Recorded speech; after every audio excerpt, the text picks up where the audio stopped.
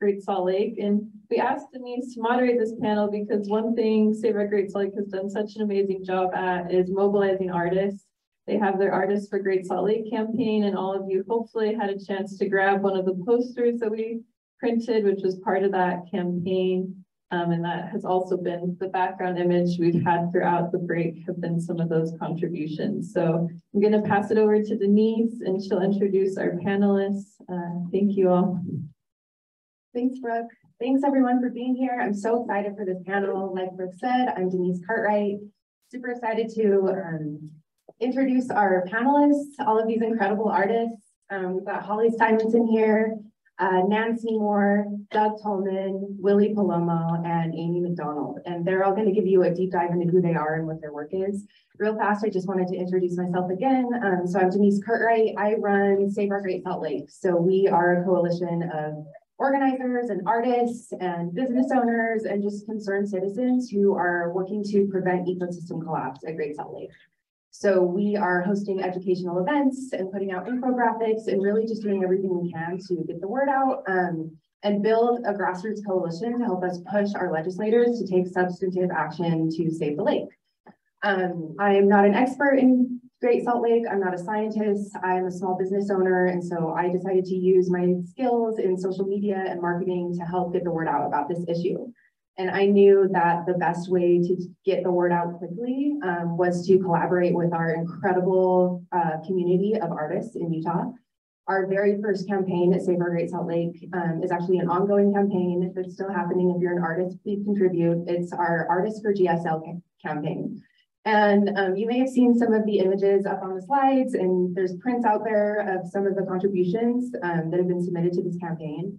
Basically, the only rule is that it says Save Our Great Salt Lake. So we wanted to see like the variety of interpretations of Great Salt Lake and of this crisis. And we've received around 100 submissions, really, really beautiful and diverse array of art conveying these incredible artists' feelings and thoughts about this devastating eco-crisis. So definitely check it out, submit to the campaign if you're an artist. It's been a really great way to get the word out and to engage with our local artist community. So this is a conversation that I'm really excited about and interested in, and just really thrilled and honored to be here with these incredible artists who are using their work to get the word out about Great Salt Lake and other important issues in the community. So to get started, I'm going to have each of them spend a few minutes talking about their work and their background and how they're bringing awareness to this issue. So we will start with Amy McDonald.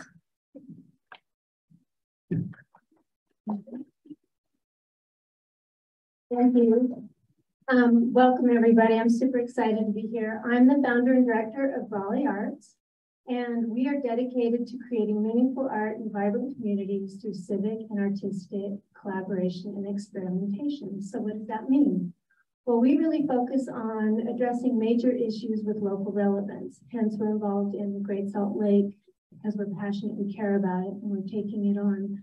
Our project is called Evaporation. What does it take to leave enough water for Great Salt Lake?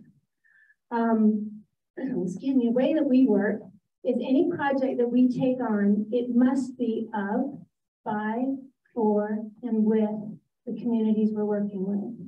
We have a mantra that all stakeholders, which includes artists, anyone invested in whatever issue we take on, has a voice at the table. We prioritize quality programming over quantity, and we always pay artists.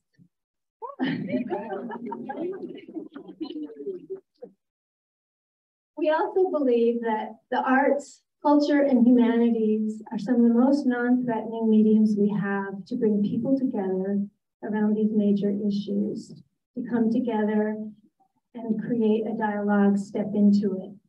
Today, what we're going to do is, because we are a performing arts organization and we include all the mediums, is we're going to give you a sample of our process today. Let me describe how we do it.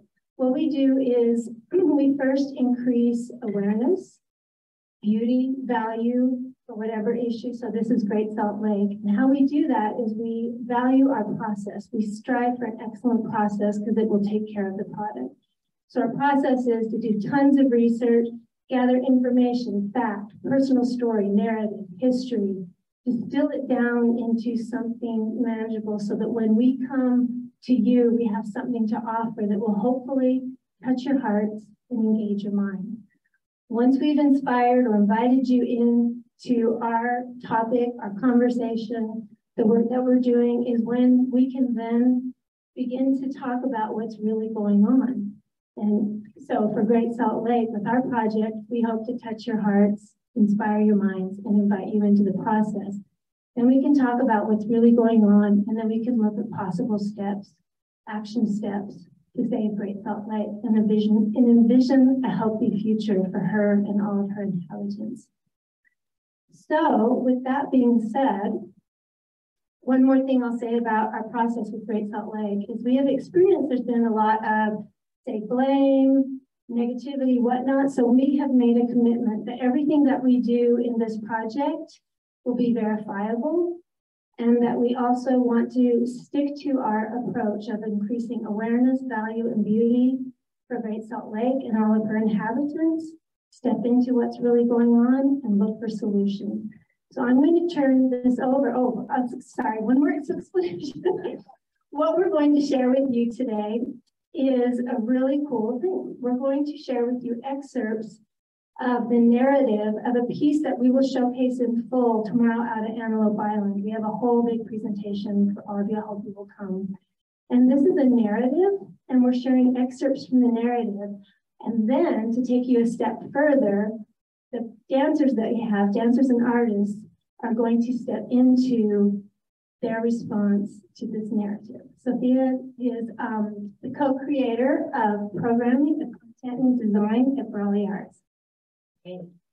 All right, so we thought instead of showing you the dance that we're hopefully going to show some of you tomorrow, we're going to actually show you our kind of authentic and messy process as dancers. So the dancers don't know what they're getting into. I haven't given them any sense of what they're about to do. They're going into this blindly. I am just going to give you this framework that the body is this incredible vessel that holds space for synthesizing the intellectual, the emotional, the instinctual, personal narrative, personal experience, connection.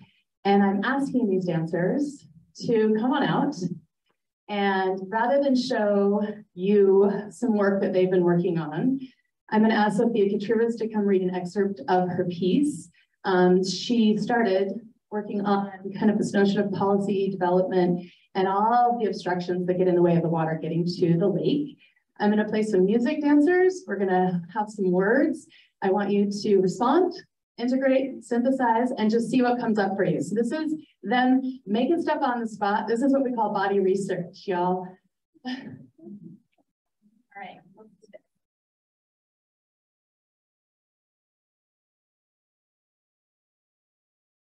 When the coming up.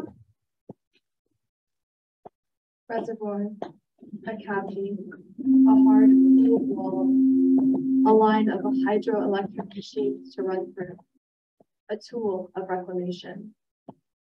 But what happens when there is nothing left to reclaim because the water has become an apparition, putting out, pouring out, draining herself? The illusion of abundance always allows for some amnesia. Before terminating in Great Salt Lake, Bear River and its tributaries run through 61 reservoirs, like 61 Hail Marys. Please God, let there be water in the desert today. Hiram, Condi, Cutler, Foster, Glendale, Twin Lakes, Watson Creek, Glendon. Each impounds Bear's water, holding it back from Great Salt Lake. Alexander, Fourth Creek, Larson, Daniels, Mantua, harnessing the power of each drop and subduing the rush of the river into a placid pool. Hold your breath. Hook, Curl, Lakey, Little Valley, Lower Rapidan, all while her pulse dims. You have no choice but to sink. There's a suffocation that occurs when reservoirs well up. But lambs cannot cry out like babies do when they are baptized. Both acts still leave me questioning if submersion could ever bring us into the depths of reclamation. right, so in our process, this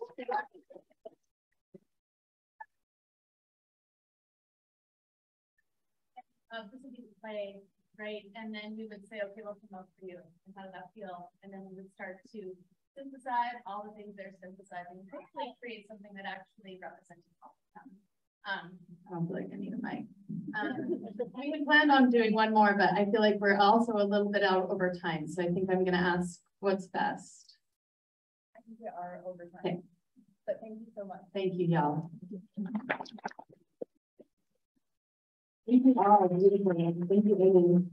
Okay, next let's get Willy.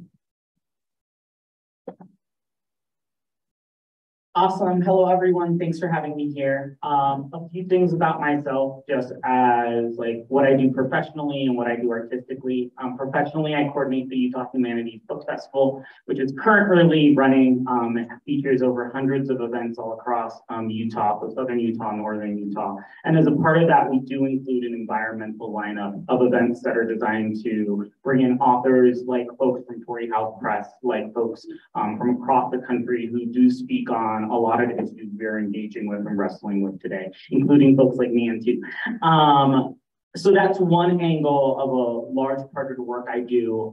You can follow it on Instagram and Twitter at Utah Book Fest or on Facebook at Utah Humanities Book Festival. And we also have a website where you can check out that lineup if you are interested in more spaces where you can learn from folks who spend a lot of time thinking about things like this. Recently, the other stuff I can point to doing in the community are things like Plumas Colectiva, which is just a collective of Latinx creators, so writers and visual artists. And we've been doing some public events, and they've all been held at the Jordan River Nature Center. That's part of the Tracy Aviary.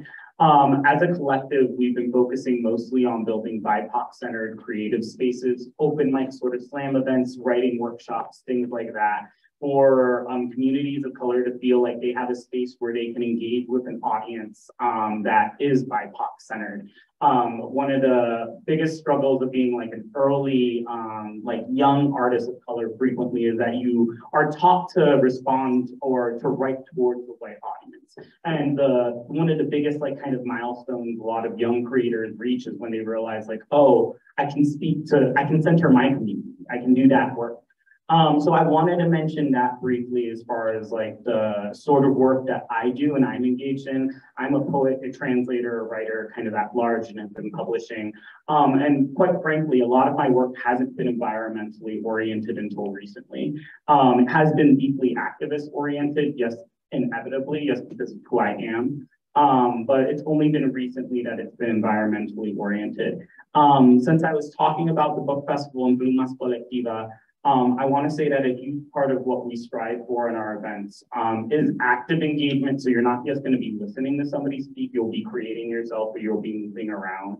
And this looks a lot of ways. What I've learned most from the environmental writers that I admire and I've been reading is the need to get people out into the landscape so they develop a personal relationship of love with the landscape, because that beyond other things you can be doing, developing that personal relationship will create that love that will create the force that will sustain you through whatever advocacy or like whatever movement you feel like you do need to do in your life.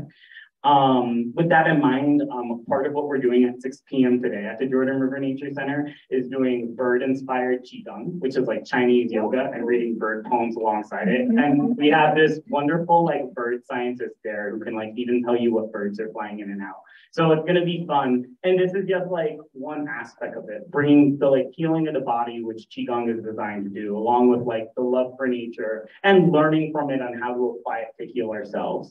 I'll read 2 poems, I think, if there's time. I think that's the expectation, so I'll go ahead and do that. This first one, I gotta give credit to for Nan and her wonderful project Irreplaceable, the collective poem for the Great Salt Lake. You can see the ripple effects of that work. And this is one of them. It's called Praise to the Baby Pelicans. Salt like feathers, tarred like filthy and immaculate prophets. We must all be notorious, ready to die for your gospel of crack and eggshell.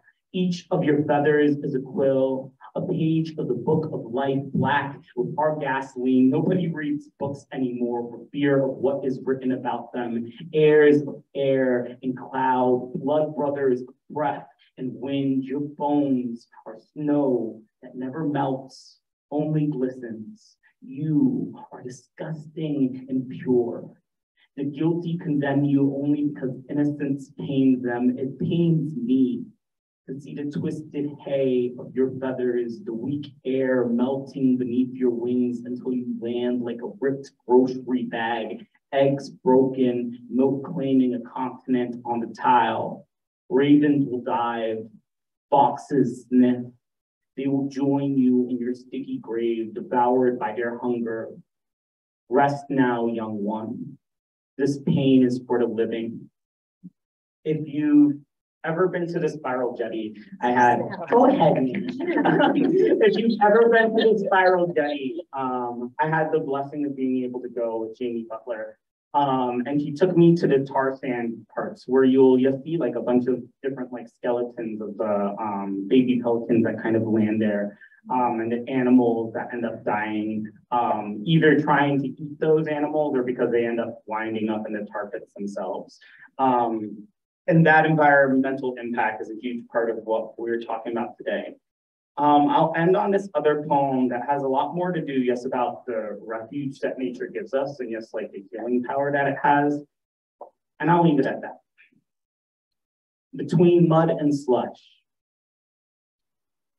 fur gentle as smoke, blueberry-stained gums, thumb at your temple, breath of pine and ice, a hawk in an empty sky, searching for a neck, the jackhammer of woodpeckers, beak deep in brush and bark.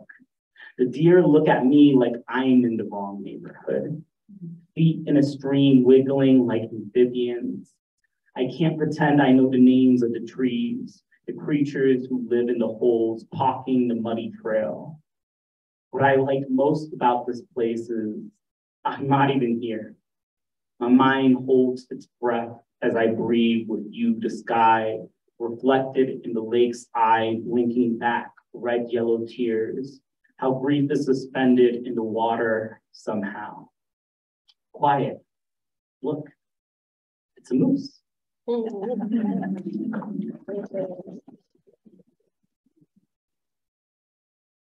was wonderful. My name is Douglas Tolman. I am an art youth educator on one side, and I'm a sculptural artist on the other side. So everything I do lies somewhere on a spectrum between those two things, and pretty much everything is directly related to the Great Salt Lake. So I don't know, we're gonna hold a slide or two. Visually, you might not be able to tell that they're all works made by me, but everything always ties back to the Great Salt Lake watershed. Perfect. So this is a piece that I call Where Are You? And it is a nomadic trailhead kiosk that travels around to different places of socio-ecological significance in the Great Salt Lake watershed. It reverses the role of the kiosk from being the didactic portrayer of information telling you where you are, and asks people who encounter it to interact with it and tell the map of where they are. So this is something that I hope can meet people. For example, it was at Antelope Island State Park interacting with tourists for a long time. It's attended Friends of Great Salt Lake summer camps and taught map making workshops with K through 6 youth. It went to the Great Salt Lake Issues Forum and interacted with scientists. So it's just something to take a step back and interact with your sense of place. And yeah. And then if you want to go to the next slide.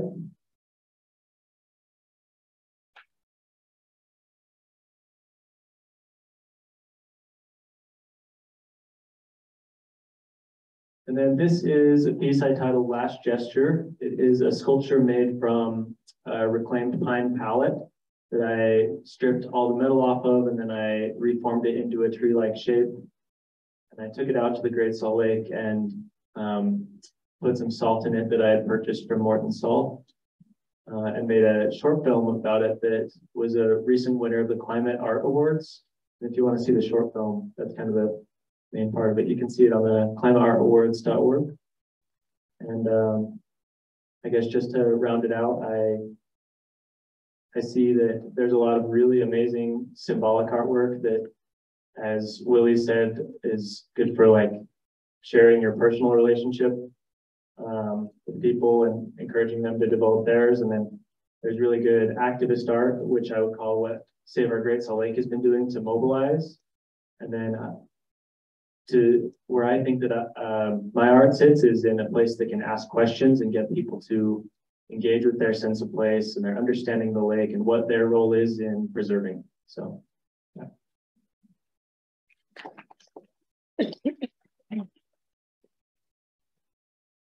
Hi, it's amazing to be here with these artists. I feel really happy right now. My name is Nan, she, her pronouns. I am a lake-facing poet.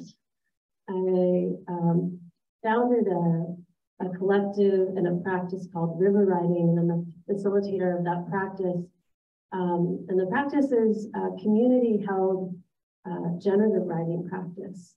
So like the dancers who were so amazing, it's a kind of a writing version of this where we get together in intimate groups. They're normally groups of 8 or 9 folks.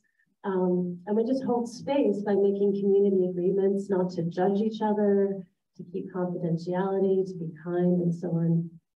We hold space to create in good company, in the imperfect mess of it. And it's really joyful to have a place for that. I founded this so that I could address 2 tyrannies. One is isolation. A lot of us suffer to varying degrees from feeling isolated, doing things alone. When we're making art together, we're the opposite of alone. And then the other tyranny is perfectionism. And although I really admire and appreciate performance, when I'm talking about art today, I'm talking about what every single person in this room has with them right now. Your voice, your gesture, your ability to respond to relationship with expression. That's art. And the lake needs ours. The lake needs our voices and our art, and there's not time to finish your MFA. You didn't already, right? So when I'm talking about art, although I have great respect for performance and what it takes to get to some kind of expertise, I really am talking about what we make, what we carry, what we can offer. So I wanted to give that. And then just the other little piece of introduction is this. I was really fortunate to be the poet in residence on Antelope Island. I kind of made that gig up.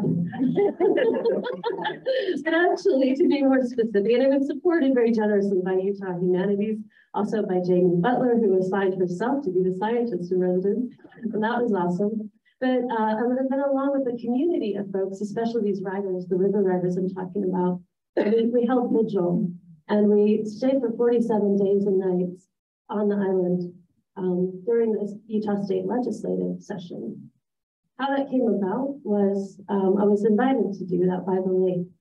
And how that came about is I was listening to the lake, riding to the lake, dreaming about the lake, because I listened to Radio West with Bonnie Baxter last summer, and it caught my attention. And then it caught my devotion. And without going into a lot of other details, it led to this vigil. So one way to explain the vigil is the lake beckoned me, and therefore beckoned us, and we came. I cry really easily. So this is what's happening now, and I'm not going to apologize for it because salt water is salt water, right? I do want to say this, we'll be doing the vigil again during the upcoming legislative session.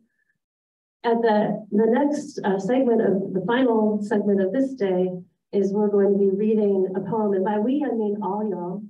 You're going to get a piece of paper in your hand with poetry on it in this ceremonial reading that we'll offer to the lake. And so born of the vigil, people coming out and writing, bringing their writing, people who, by the way, don't always identify as writers or poets, happen to make writing and poetry, and that was awesome. In one way, so it created a work we call irreplaceable. And irreplaceable in one way is like the longest love letter ever to the lake. It's also a chorus of praise and laments. And I might say a little bit more about it when I introduce the last segment, but what I want to say is it's a community call, a community cry, a community prayer, and the lake can hear it. The lake can hear it, and today, if you're willing, you'll help it be read to the lake. We can actually read to the lake from here, which is amazing. That might be enough for me. I have poetry, but I got a whole other segment to bring that in. So I think probably time I'll just thank you for your attention.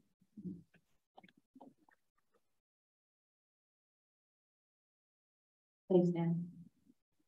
Folks, going to show some of my slides in a second. My name is Simonsen. I'm an artist and a poet. Do you have an MFA? I've been working in eco-poetic collaboration with Great Salt Lake for over 10 years. And my working thesis is that ecologically disrupted sites offer access points for the human body to experience language as part of the earth. My work involves the practices of trespass, erasure, and witness. And in my artistic work, there is an emphasis on clearing of the ecology and dismantling and what I mean by that, we could talk about that forever, and I'm sure lots of you study that. But what I mean by it is providing alternative thought paths for some of the systems that we typically frame environmental injustices. I am fortunate that I can use a small portion of my MFA in my day job, wherein I work for Friends of Great Salt Lake. We are a nonprofit with a mission to preserve and protect Great Salt Lake, and we have been trying to do that since 1994. Part of my job at Friends of Great Salt Lake is running the Alfred Lambourne Arts Program, which everyone on this panel has been part of in some way over the years. So I'll talk a little bit more about that when we get to it. So trespass is the first thing I want to talk about. I employ trespass as a literal poetic practice, moving through landscape over barbed wire. We can look at the next one too. So this is a piece of mine that is both, this is Sliver Cleave. It's a site-specific installation, it was a performance, and then there's some photography and words associated with it. But basically the point is, it was an access point, and I used that access point to move my own body through this barbed wire from one site to another site, tracing the animals who did that before me. So trespass is an important part. I'll also talk about erasure. And Great Salt Lake was my first artistic collaborator. I put giant pieces of fabric on which I had written lines of poetry actually into the lake and left them there for very long periods of time. And when I would come back, I would always find them. And the salt had erased portions of that text. And so I would say, you know, the theoretical practice behind that is, again, disrupting the predominant narrative. So for me, I would say, here's my work, then erased by another. Here are my ideas, revised by Great Salt Lake, very literally. And I believe that's really the essence of kind of a more than human influence in the work. And then the next slide is a piece from a work called Ancient Baby, which was also a site-specific installation that turned into a performance that turned into pastel on paper with a textual overlay. Ancient Baby addresses found pronghorn baby carcass that I had found over the lake and worked with it for over 200 days. That was actually matching gestational period of pronghorn antelope. So you can kind of see that my work is a little out there, and it also always takes different forms. And I'll talk about why that is maybe a little bit too, but I'll also cruise through. And the last thing that I do is really work with witness. So our careers, I think, as artists or bodies who possess language are always met with this strange ideology about where language originates, what it's for, and which causes it should be employed. And my practice is to question that language. And more important for me is to work backward into the origins of language, and to figure out where language exists in our bodies, which is why so much of my work takes on a performative movement action.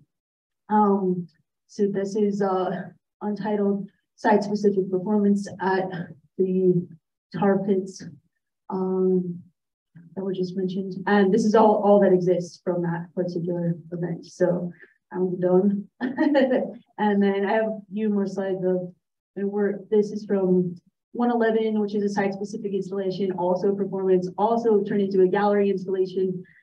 These are pre-alphabetic glyphs. This is just one made from Great Salt Lake water and breast milk on paper. The stylus to create these was pelican bone and bison hair. And then here's a piece from Glyph, also a site-specific installation that turned into a gallery installation that turned into a language incision. This is made from cow rib bone, sagebrush, and gold feathers. And then here is part of CIST. Here's an installation that stayed an installation that was meant to be an installation. They are inflated trash bags in an enclosed space, arranged and lighted as brine shrimp cysts, which was part of an installation I did in Vermont to introduce people to Great Salt Lake. And then the last piece I'll show is from Lake Lines. Lake Lines is rice paper set up. You can see the left panel is ink on rice paper. Ink was drawn with a fragmented stylus. And then the right panel is Great Salt Lake. I set up rice paper along the shore of Great Salt Lake and let the wave wash up toward it, captured these lines. And then I responded to it with my own drawing. And this was something that I was working very much against the idea of the vertical figure, yet this emerged anyway. So it's kind of a self-portrait. And that's all I have to share. Thanks for listening.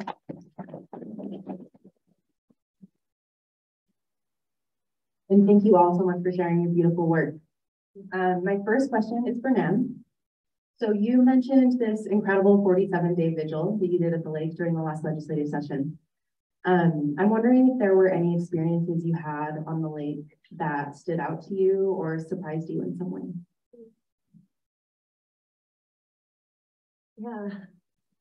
Yeah, I'll share one that is really strong in my heart. So before I went on vigil, I felt and heard the lake communicating with me a lot in my house here in the lake bed, but not at the lake, right? And as the vigil was approaching, I felt like I was in a lot of communication with the lake. And then I got there to the camper in the winter, no one else on the island almost, and the lake was quiet.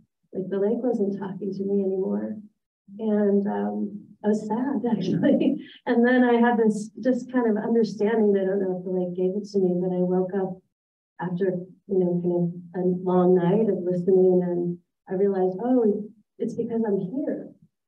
Like all the communication was really to bring me here so others would come, so the poem would happen, so this and that, and the ripples, right? But I understood that she had limited energy, as you clear, right? So she, it wasn't just conversational. And so the amount of communication I had directly with the lake lessened when I was on the shore in some way. But one thing came, and it was this. I think this was like a gift from the lake. My mom called me out there.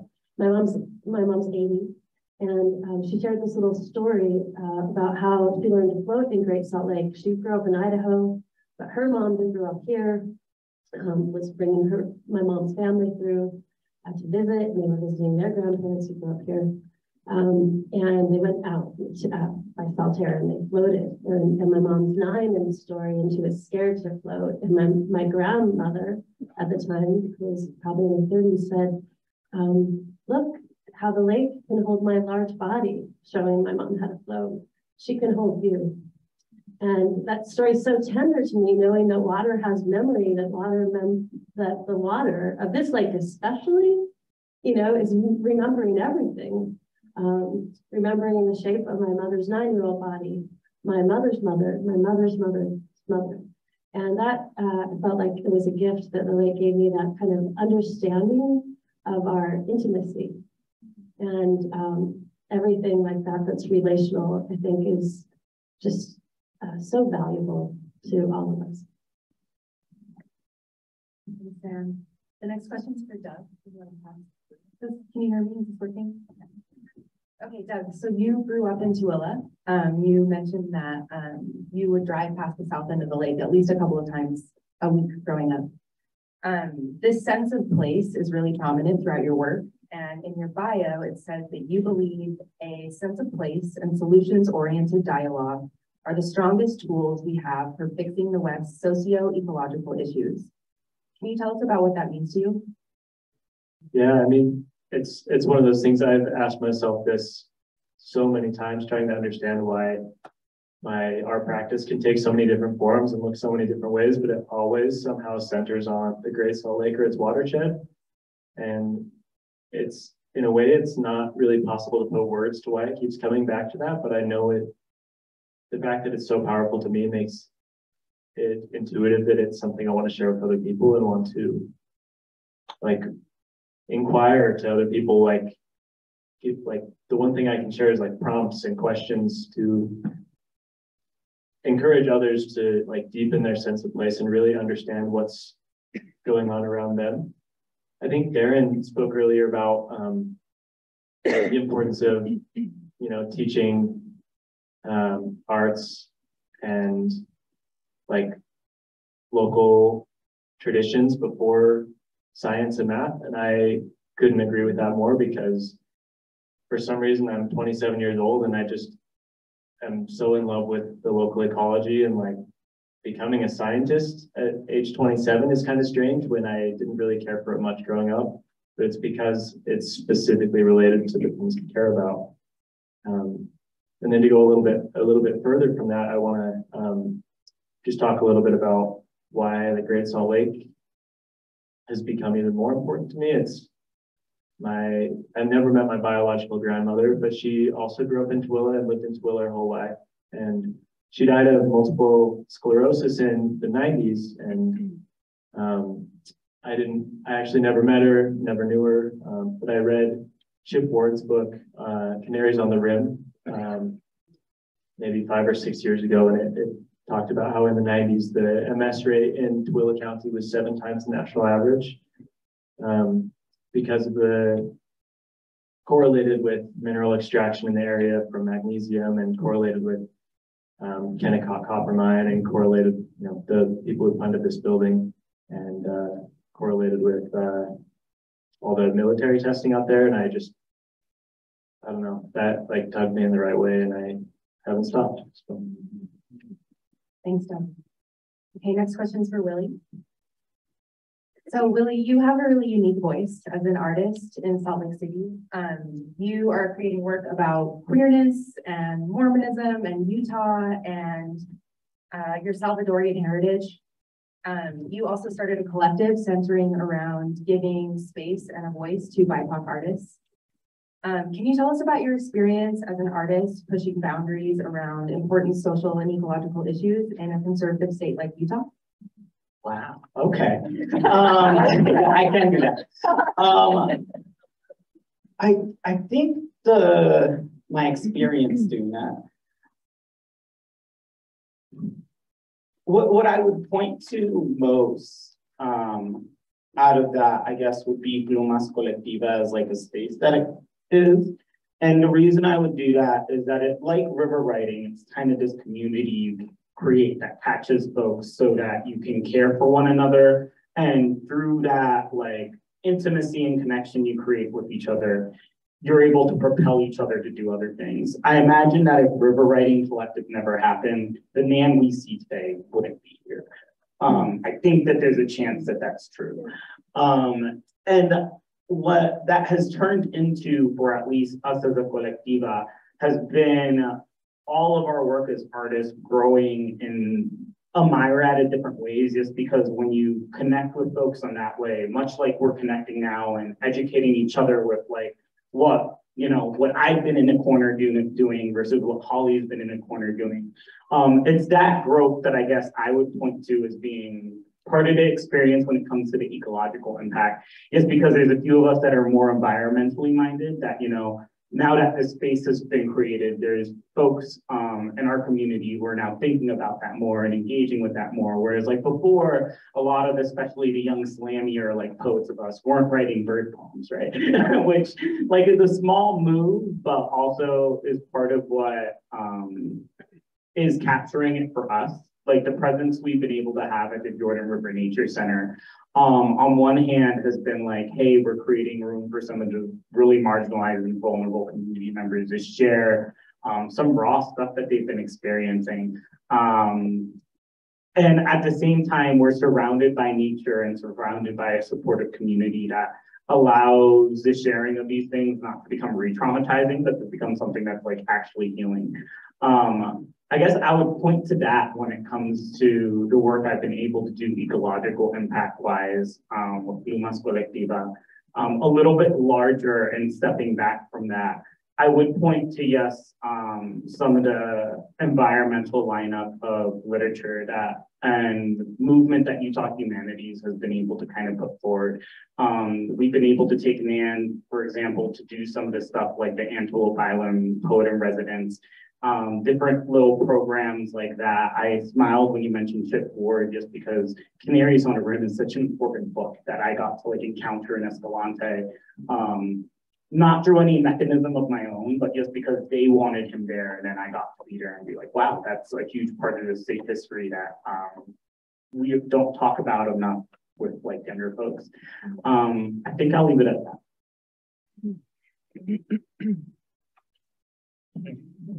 Okay, and so your work at Brolly is centered around community activation and bringing awareness to important issues.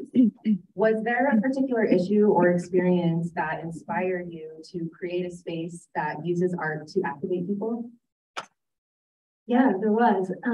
Before I tell you that, when I founded Brolly Arts, and Brolly is a British slang term for umbrella, so it's inclusive by design. I came at it as a dancer, which is my art form that I developed over time, and now use that knowledge around visual art and such with Brolly Arts.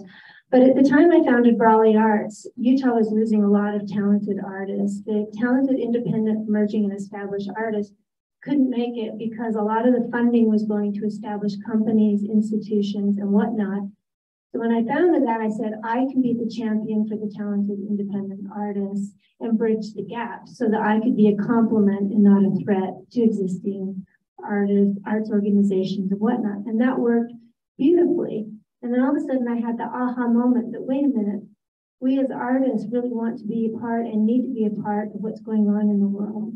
And so I really changed and fine-tuned Brolly Arts so that artists would have that opportunity to step into these major issues. Moving forward, in 2004, the Legacy Highway was on the docket with Governor Levitt. And I, for one, really love Great Salt Lake and have a lot of memories there. And when you hear people talking about it, they'd say, oh, it stinks, or oh, it's this, or oh, it's that.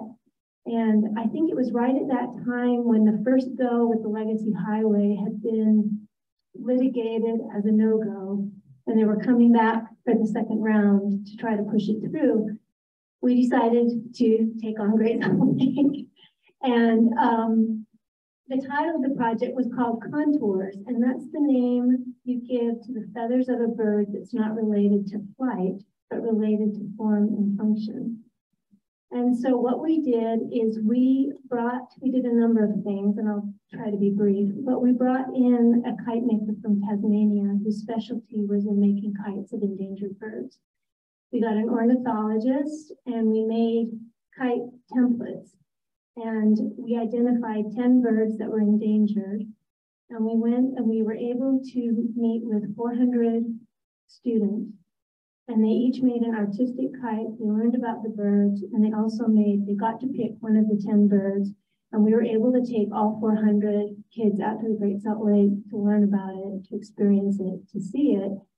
In addition to that, we brought scientists, artists, dancers, musicians, you name it, to create a weekend-long performance event that what we did is we used film and sound score to take the audience from right where they were in their seats out to the Great Salt Lake. So by the time that the performance really got going, we had taken you to the lake, and we were able to introduce everyone to all the magnificent things about Great Salt Lake, like I said, value, beauty.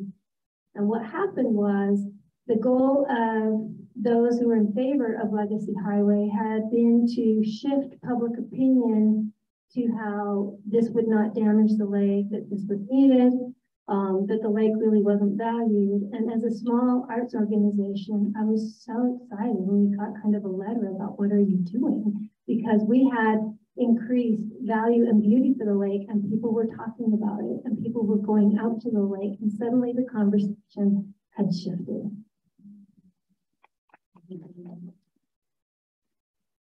Okay, Holly. So you work in eco-poetic collaboration with the lake. I love that phrase so much. I had never heard the word eco-poetic until I met you. It's really beautiful. Can you tell us what that means to you? And can you also describe your process translating an ecologically disrupted landscape into art? No.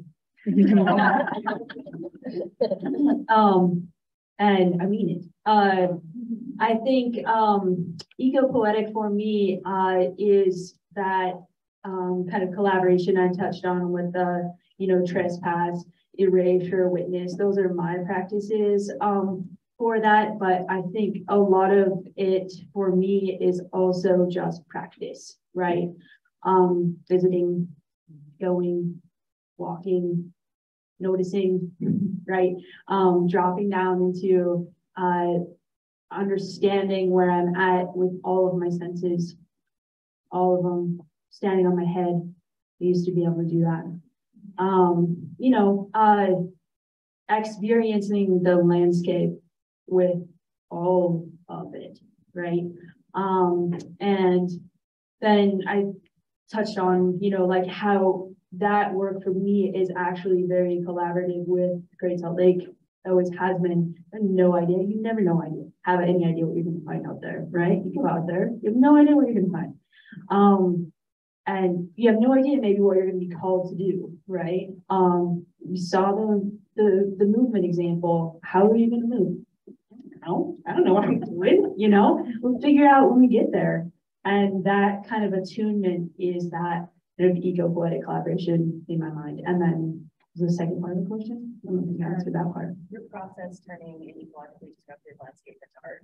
Oh, yeah, that's it. Then what happens, Like maybe there's somebody there to take a photograph of me. Maybe there isn't that day, right? A lot of these things have never been filmed.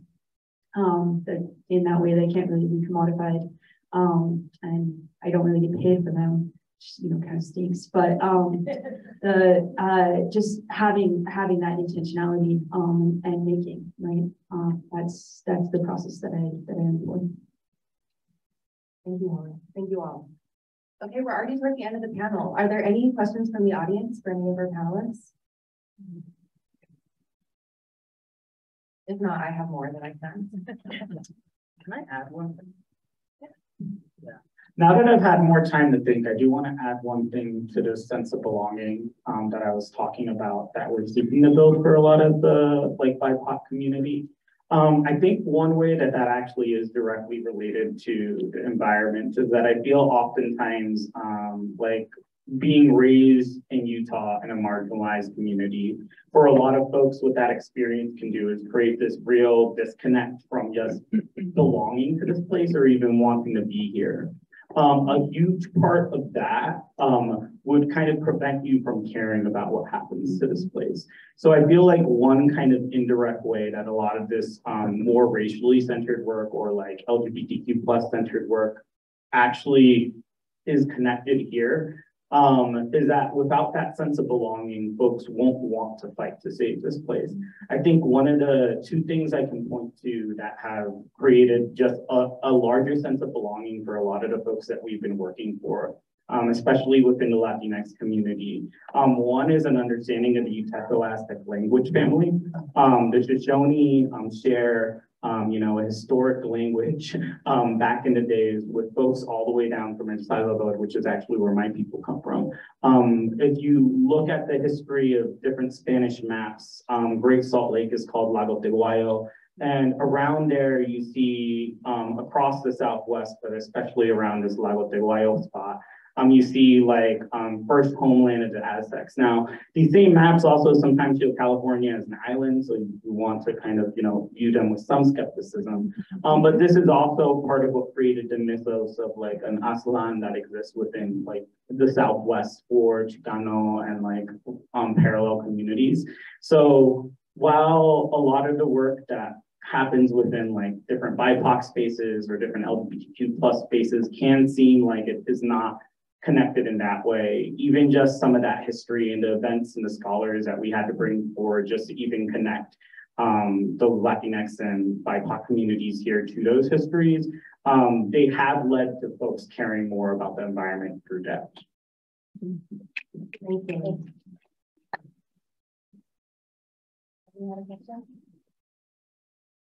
Thank you so much. I'm a scientist. I see what's going on. I tell people about it. I communicate my science hours, but each of you are speaking in a different language than maybe science speaks. And I've learned so much from all of you. 80 years ago, your dance taught me about water. Willy makes me smile all the time. Doug, your work is entrancing. Man, you fill me with hope and love, and Holly knows she makes me cry. I always tell her that, but also your erasure work was some of the first artwork I ever saw, and it's really impactful to me. All of that said together is you artists have a different type of responsibility because your communication is more visceral. And I think we need you visible and at the table. And I just wonder if anybody wants to comment on the language of the arts and how effective it is at communicating things like the crisis we're facing. I just thank you, Bonnie. I really want to respond by just to one little part of what you said. And I just feel honored when you say you artists, but I want to look back at everyone in this room, including you, Bonnie, and say you artists. We are here as artists. I see you. I know what you're doing here today. This isn't just any symposium, right? This is about art and humanities being a vehicle, if not to save the lake, which maybe single-handedly it doesn't. We really do need science, and thank you, by the way. But art, we can't save the lake without it. That's what's clear. We won't come into right relationship with water without it, without this frequency that runs through the heart that makes us care. But we need not just 5 panelists, we need all the arts that you walk through the door with today. And you might think it's a secret, but I'm telling you, I see you, and I'm calling us out. If you can possibly stay for the last segment, we'll do something, we'll make a new piece of art in ceremony together. I hope that you'll be able to do that with us. But I just, yes, we need this language, Bonnie, you're absolutely right. But we can all speak it to some extent more than we've been bullied out of thinking we can by capitalism. So it's your native language. It's our native language. It's available. That's what I want to say.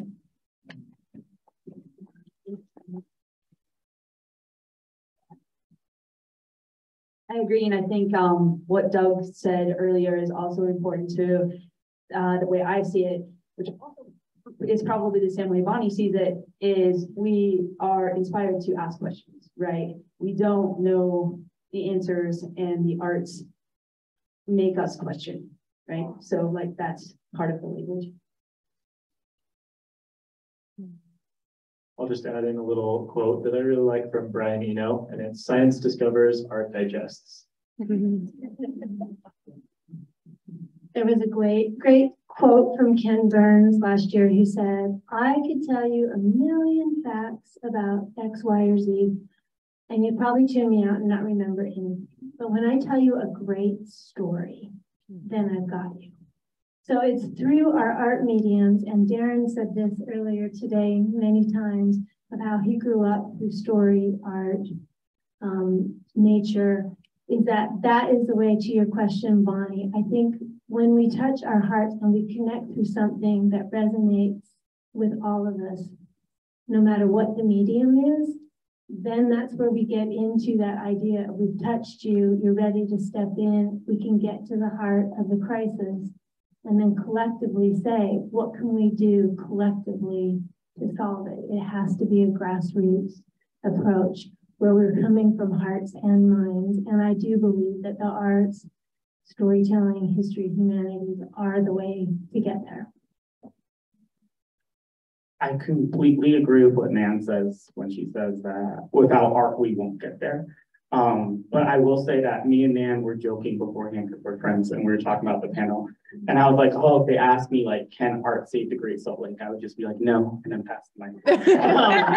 And I guess what I mean by that is a bit twofold. One is that I come from a tradition of artists, both in El Salvador and like people like the Black Arts Movement, which was the literary and arts arm of the Black Power movement, that frequently viewed art as just not enough. Like in El Salvador, what happened with La Generación Comprometida in the 50s, 60s, and 70s is that it led to a violent revolution, which was necessary then to just guarantee some basic rights.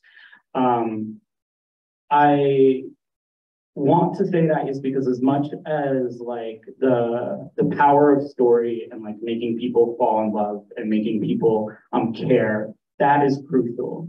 But when it comes to issues of like violence and stuff like that, a lot of it comes down to power. James Baldwin has this wonderful quote where it's like, yeah, if a racist guy is over there and wants to kill me, that's his problem. But if like he has a noose and he can actually do it, now it's my problem, right?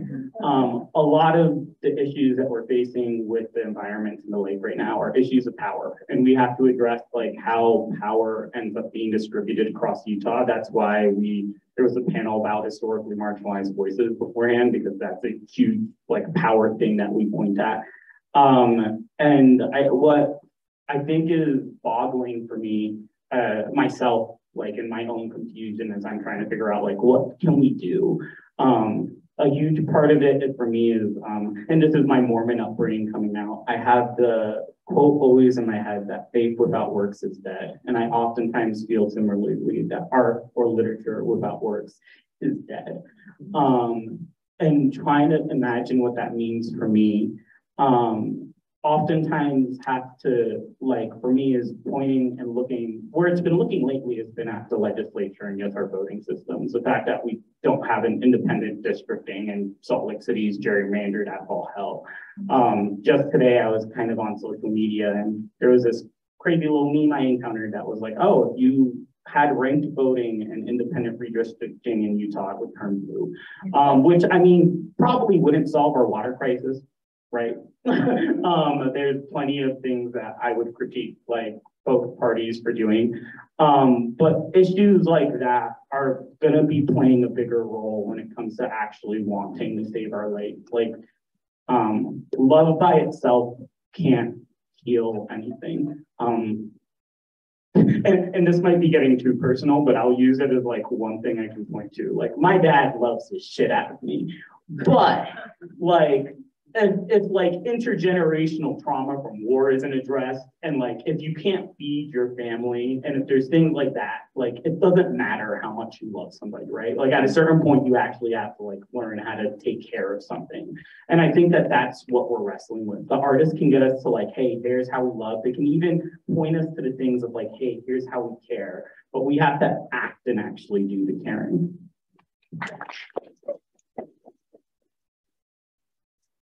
Okay, we have like 60 seconds, but I wanted to give everyone an opportunity to again state your name and where people can find you and any like quick calls to action around your work or around the lake. I'm Denise Cartwright. Follow us at Save Our Great Salt Lake on all the platforms. We've got a bunch of educational events coming up, and we're doing a rally at the Capitol in January. So we would love to have you all there. Holly Simonsen. I work for Friends of Great Salt Lake. Follow us too. I did read some of our art catalog. If you're interested in seeing the artworks that were on display this year, you can come grab one. And yay. Nan Seymour. I don't usually say my last name because I'm not Nancy Moore. Nan Seymour. River writing. The poem, the book that's coming soon is called Irreplaceable. Please stay and help us read it. This is a direct call to action. Help us make an offering here today for the lake to receive. And also stop McClure from dredging any more canals to the lake. Definitely agree with that. My name is Doug Tolman. You can see a catalog of my work at douglastolman.com.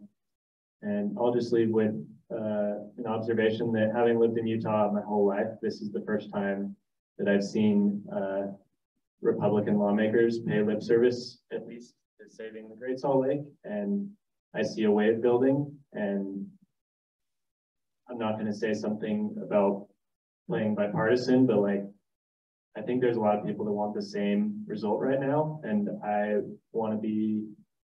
just want to ask how we can actually get that to happen instead of creating a bigger divide. That's what I was saying. Willy Palomo. You can follow my work online at palomopoemas.com or on Instagram at palomopoemas and Plumas Colectiva on Instagram. I think if there was a call to action that I would have, it's that is to find a group or to form a group because it's the community and the connection that's going to sustain any work that we try to do. It's easier to get caught up in the desperation and kind of grief of it all when you're just trying to work alone. So the more community you can build around this work, the better. You can follow us at Brolly, B-R-O-L-L-Y, arts.org. Check out Evaporation. It's a Great Salt Lake project. Keep checking back for updates on where we're doing things, how we're doing things. I would say two things. Al Gore said it best. There will be no climate justice until we have racial and social justice. Into that. And a couple of things for consideration. We live in a desert. We have the second cheapest water in the nation.